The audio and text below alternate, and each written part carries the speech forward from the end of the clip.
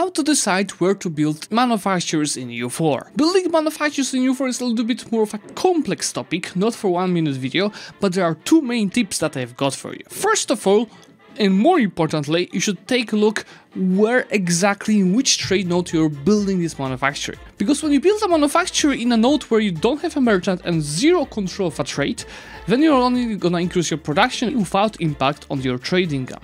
This is why you should focus first on building manufacturers in the trade nodes where you have the full control of the trade, so this way you're gonna earn far more money. Even if it's a very bad and small manufacturer, it can give you more than a big manufacturer in a useless trade node. Then second tip is of course the trade good. The more expensive trade good, the better manufacturer will be for you, but also you should always take a look if you need a bonus from trading in this certain good and if you're close to be trading in this good, because that might be additional worth modifier. Make sure to like this video and let me know if you would like to see more of ABC EU4.